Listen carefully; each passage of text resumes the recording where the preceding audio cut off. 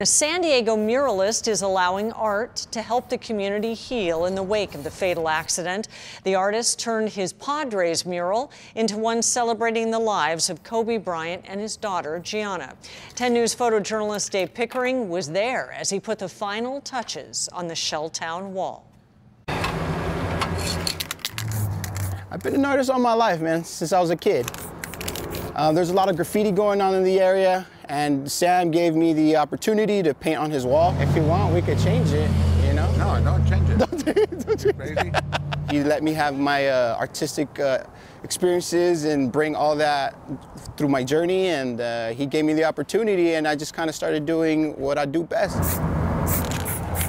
We just did the final touch-ups. This is the only thing I could do for the Lakers right now. I grew up in the Shaq and Kobe era. That's the way he always played. He put his jersey in his mouth and he played. I didn't want to believe it. It was just so surreal. All my life I've been a Laker fan. I'm older than Kobe, but he's still my idol. Anything for Kobe.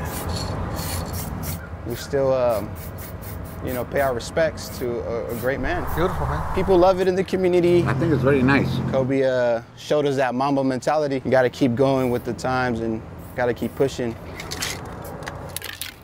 We're out here in San Diego just showing a lot of love.